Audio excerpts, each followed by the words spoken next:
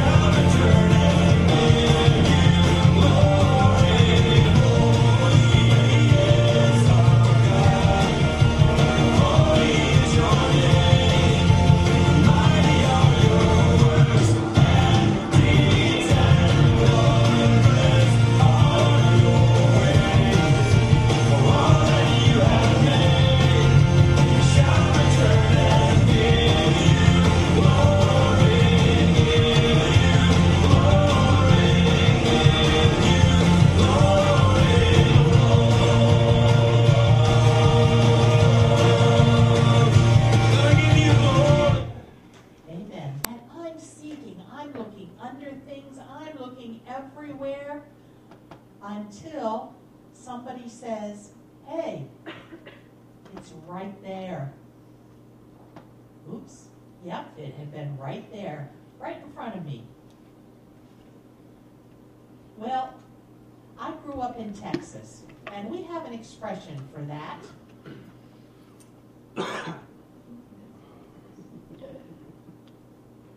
What? Well, if that, whatever you had lost, if that had been a snake, it would have bit you because you didn't see it there. Right? Right, Dale? Do they use that up in the north? Maybe it's more of a southern expression. Southern Texas, okay. You're excused.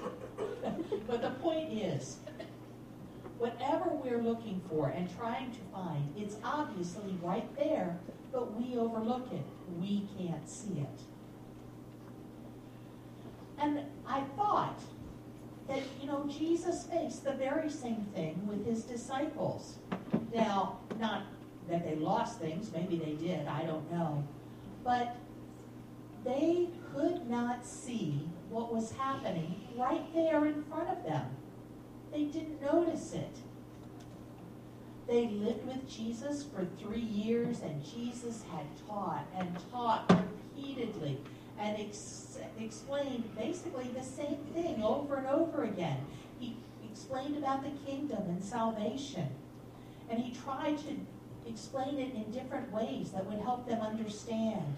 But still, they overlooked the point. They focused on the wrong things. And I think, honestly, we as his church have been struggling with the same problem. It's a big issue, an important issue that is right here, but we focus on something else.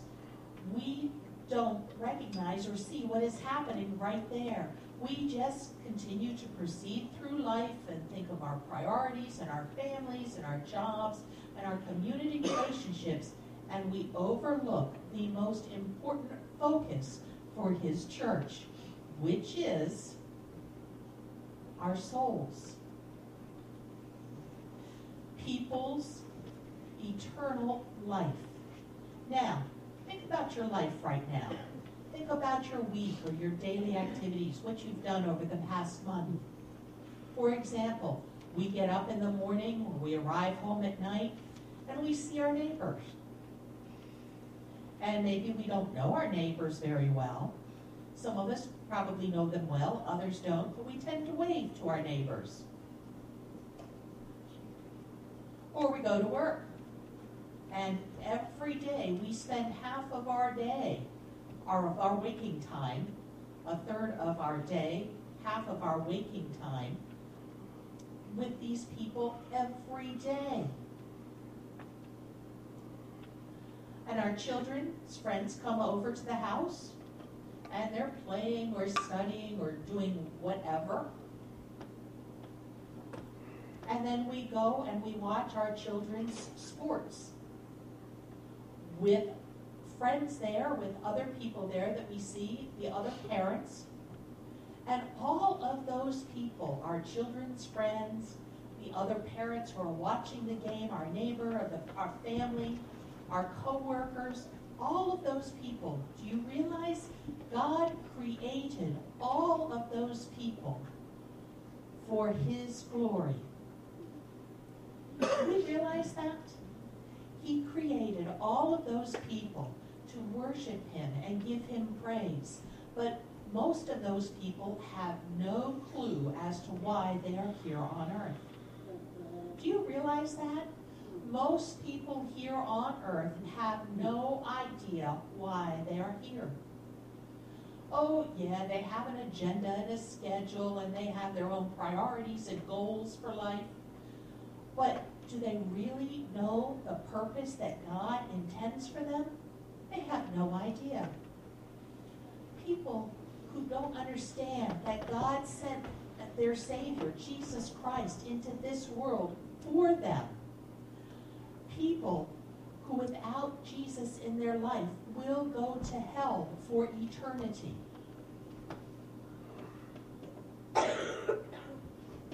And those people are right here. Right here. We see them in our lives every day. And we overlook them. We don't see them. Oh, well, we see them. We see them with our eyes. But we don't see them with our hearts.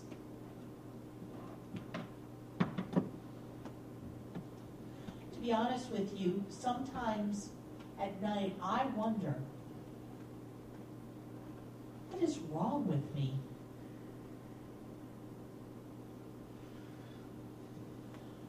Where is my concern? Where is my compassion for those who are lost, meaning that they have no God, they have no hope? And I ask myself sometimes, Lord,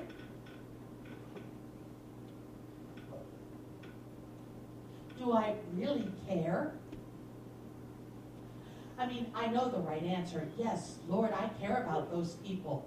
But when I really look at myself, do I really care? Well, okay, financially, materially, intellectually, and emotionally, these people are fine. The people that we have in our lives are fine. They get up, they go to work every day, they raise their families, they earn a living, they buy a house. And to look at them, they seem fine. They're comfortable. But do I really see them as Jesus sees them? I mean, I've spent time with those people. Sometimes I've spent an entire day with them. Not just once, not just one time, but it makes me think, what about their souls? I haven't spent any time thinking about their souls. I don't say anything to them day after day, week after week, month after month. I haven't prayed for their souls yet, not once.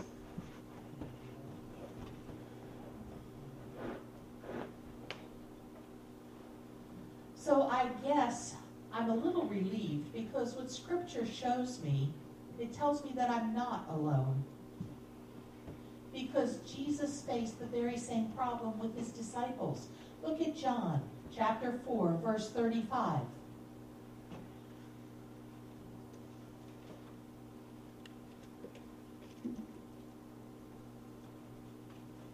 Jesus says, I tell you, open your eyes. Look at the fields, meaning, look at all of those people. They are ripe. They are ready right now. They are ready right now. The disciples couldn't see what Jesus saw. They couldn't understand what Jesus understood. And if we're honest, maybe we don't want to see like Jesus. Because we're busy. I mean, life is busy, right? We're focused on our comfortable life, on our relationships, on what we have, on who we know right now. But the question, this present life, your daily life, is that all that we have? We're born, we grow up, we live, we die. That's it? No, it's not. Jesus says, wake up, look. We need his help to focus on him, to help us spiritually see what is right there in front of us. There are people right there in our lives every day. Now, let's back up for a moment.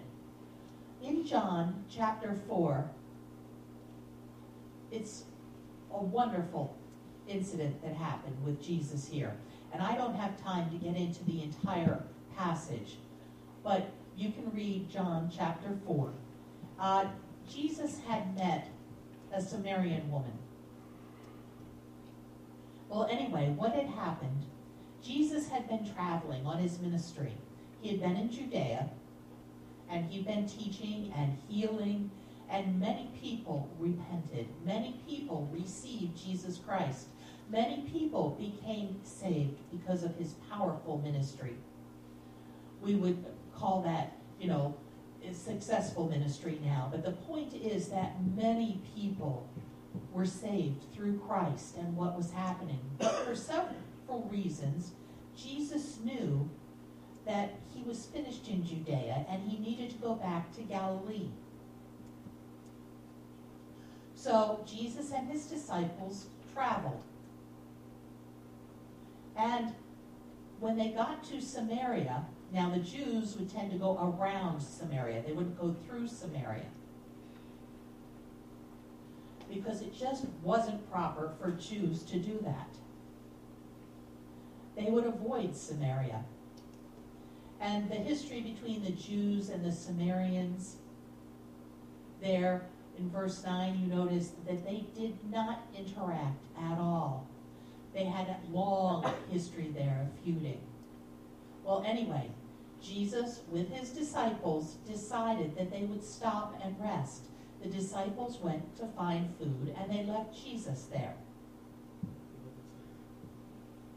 So Jesus was sitting and waiting, and he spied a Samaritan woman there.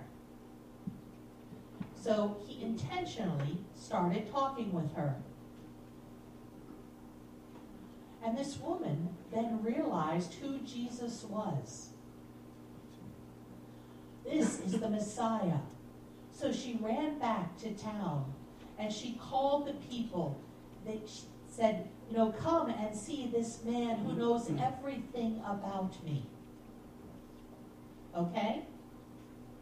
So the townspeople decided that they would come and see who this Messiah was. So that throng of people that came, Jesus said in verse 35, disciples, take a look. This throng of people coming towards you, those people are those fields. They are ready right now. Okay, so can you envision what's happening here?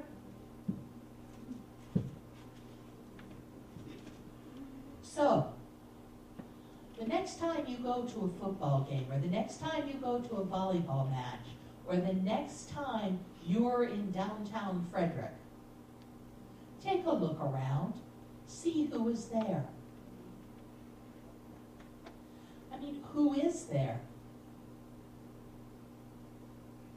Is it just people, strangers, maybe with friends or relatives or neighbors? Or, okay, maybe they're deaf or they're hearing or you notice their race. Or will you see who Jesus sees? Meaning, people that God created for his pleasure.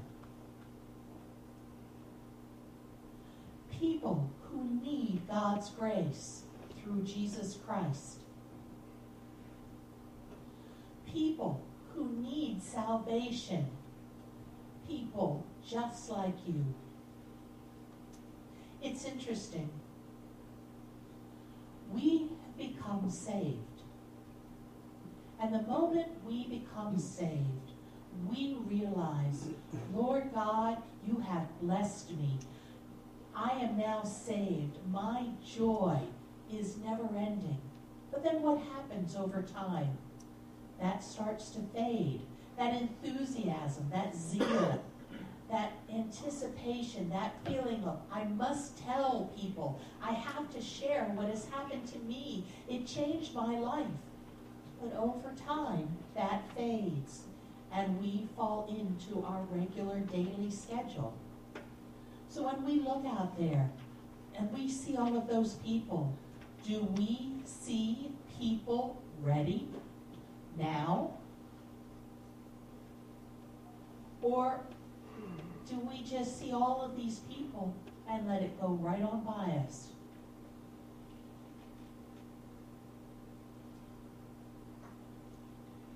That's an important question for us. Who do we see?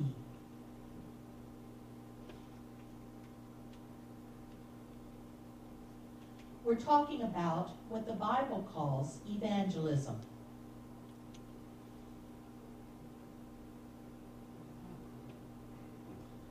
You know, we see that word within the New Testament 52 times. So I'm assuming that means it's important. 52 different times there. So really, it means teaching, sharing, explaining the gospel. God's message, his good news that will save us.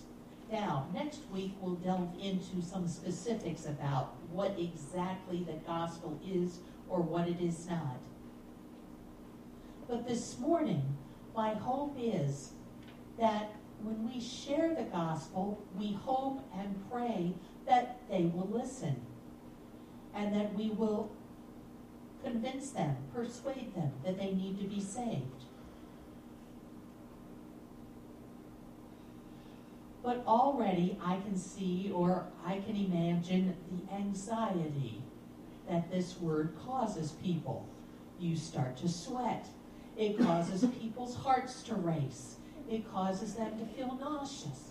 Oh my gosh, I've got to sit down and share. I don't have that gift. I don't know how to say this. I don't know what to say. Suppose they ask me a question and I can't answer it. Well, you're right. But I want you to notice this morning, before Jesus tells the disciples, go and evangelize, before you say anything, he tells them to do what? Look. Open your eyes. Open your hearts. See and recognize their pain. See and recognize their discouragement. See and recognize people looking for something to meet their needs because what they have now isn't working. See and recognize people out there who can't even recognize that they need God. Can we recognize that there are people out there who don't even realize God?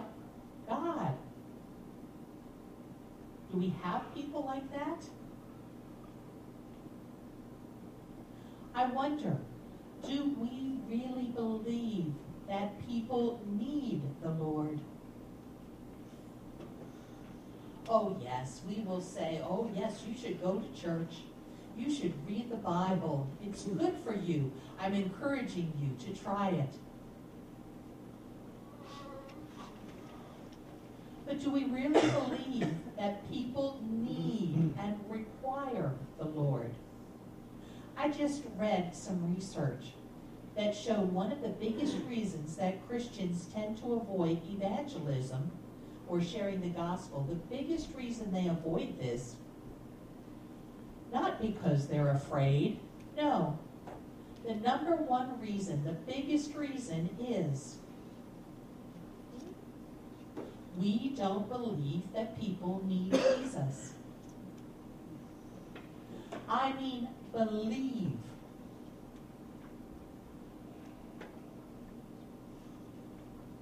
Oh, well, it's great for me. Maybe you should try it. Maybe. Try it. Which means maybe not. Do whatever you want.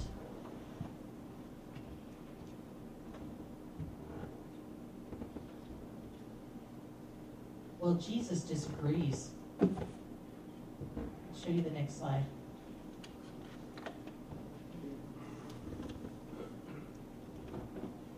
Jesus was very clear. He said, I am the way, the truth, and the life. No one comes to the Father except through me. I am the way. The way to where? The way to God. And I think we tend to forget that. I am the way to God. And if you can't find the way, that means that you are lost. If you can't find the way, that means you were lost. Yesterday, I was driving to Calvert County, Maryland. Do you know where Calvert County, Maryland is? It's in southern Maryland. And I was driving, and I arrived at the water. I was driving, but I actually depended on GPS. I had no clue, plus with the rain, that really made it worse too. Just praying, Lord, please, please let this GPS continue to work. Honestly, I had no idea where I was going.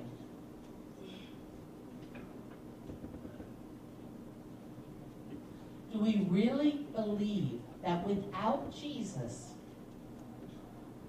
people are lost, meaning they can't find God? That's important. Do you really believe that Jesus is the only way? That's a basic truth of the Bible. That is a basic truth of the Bible. And if you are struggling with that concept, that Jesus is the only way, then you need to resolve that question for yourself.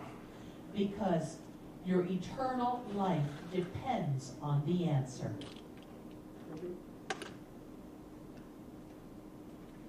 People need Jesus. He is the only way to heaven. The second reason people tend to avoid evangelizing it requires prayer.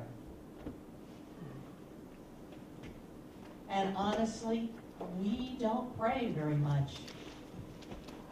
Oh, we pray for our needs. When a problem arises, then we'll pray. But specific prayers for people's souls, no, we don't tend to do that. Do we pray for opportunities to share Jesus with people? No. And why not? Because suppose it does really happen. Suppose the Lord places a person right there in front of us right now. We wonder, what am I going to say? How am I supposed to respond? I'm not sure I better pray for that, because maybe God really will put a person in front of me. Then I'm done.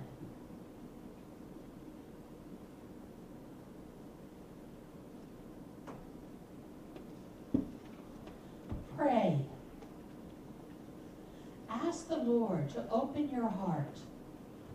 Ask the Lord for an opportunity, and it will happen. But the Lord won't just leave you on your own and say, good luck with that. No, He'll be there to help you. But again, first, can we see their need?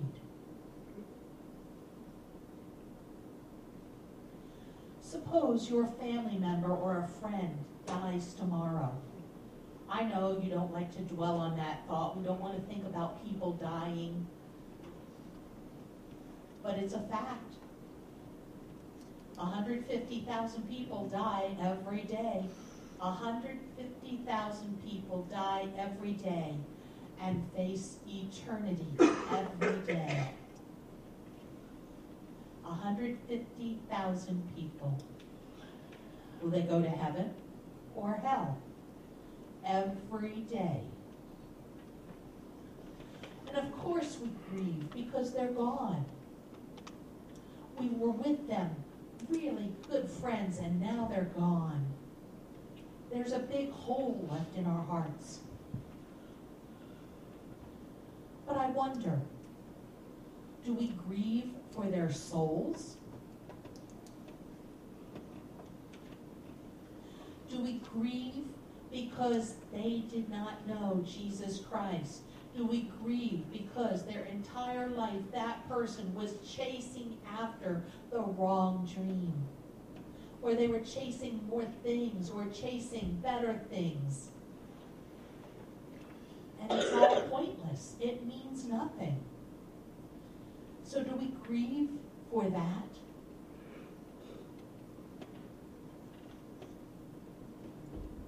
We grieve because now they are suffering for eternity in hell.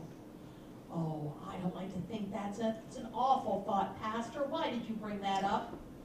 We have to, because of their souls, they face eternity.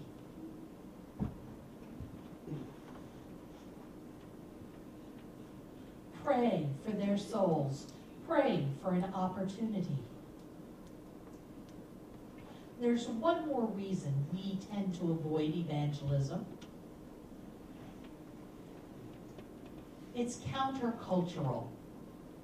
And what exactly does that mean? When you share your story about Jesus with a family member or a friend or a co-worker, the culture out there may feel awkward, may feel uncomfortable. So what are you to do? Are you not to say anything because of that? Do you say nothing because of fear? Suppose somebody challenges me. Suppose they reject me.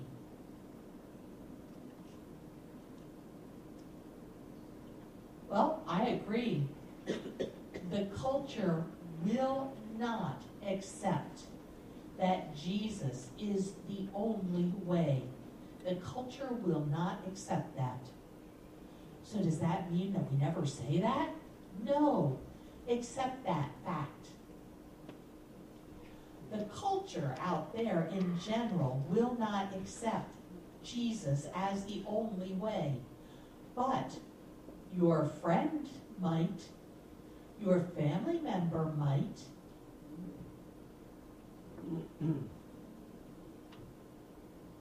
Your sister's husband might.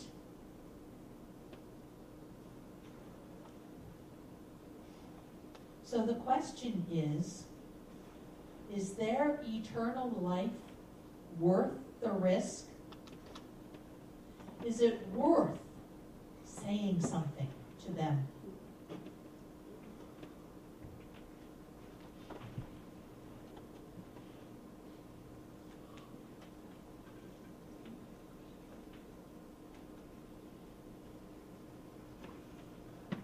If you had the cure for cancer, you found the cure, wouldn't you share it? Of course you would. How many people that you know have struggled with cancer throughout the years? Oh, the list is long. Family, friends, co-workers. Well, you and I have the cure for death. Jesus Christ. Jesus Christ heals death. Are you going to share it?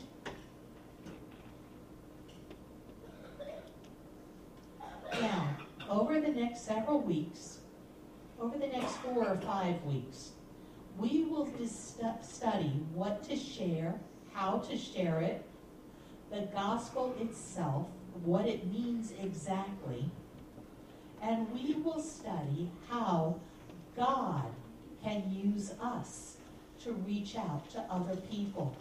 And I want to emphasize this God and his role, because God alone convicts people's heart. He alone convicts them of their sin. We can't.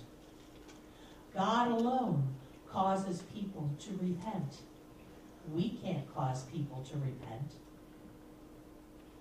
God alone draws people in through the Holy Spirit. We can't. Oh, I could teach you the best techniques and methods as to what to say and how to say it, and you would speak so eloquently that it would convince this person. But the problem is, if God has not yet called that person, then all of your words and all of your actions, all of your attempts are worthless.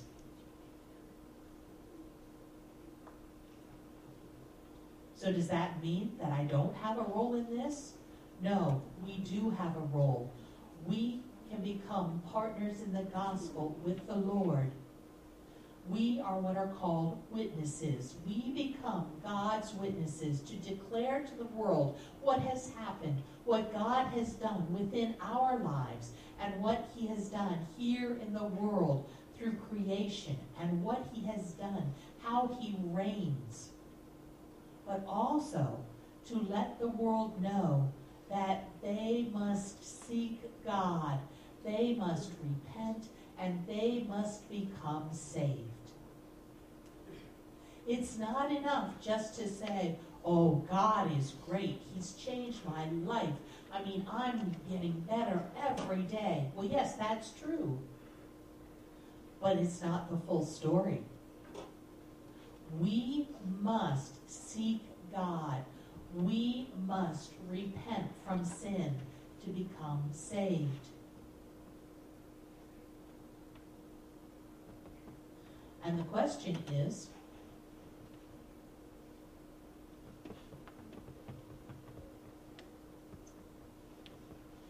will we allow his Spirit to guide us? Will we trust his Spirit? Will we say, yes, Lord, I'm afraid, I'm anxious, but I trust you? Or will we allow fear to guide us? I'm telling you, there are people out there who are ready right now. Your family, your friends, your co-workers, the community, the school, the neighbors, they need Jesus.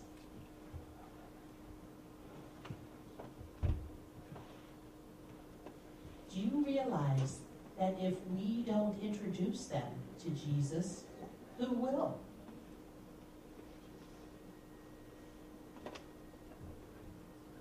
And then we will close with this.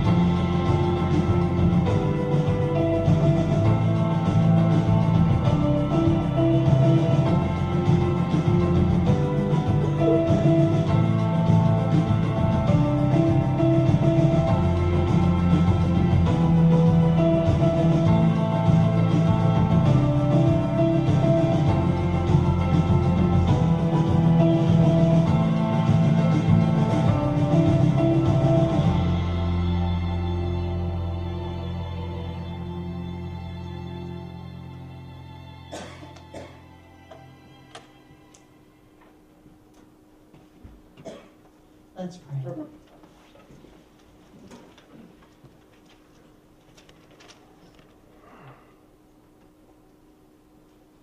Holy Spirit, we pray now that you will open our eyes and our hearts. Help us to see what is possible, not through our own actions, but instead through your work, through us, through your people.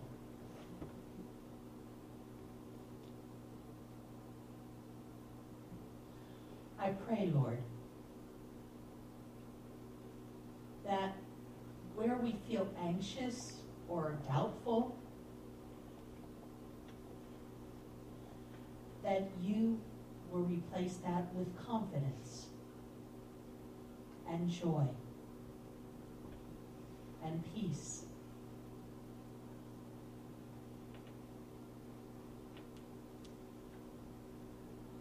We lift up all in your precious name. Amen.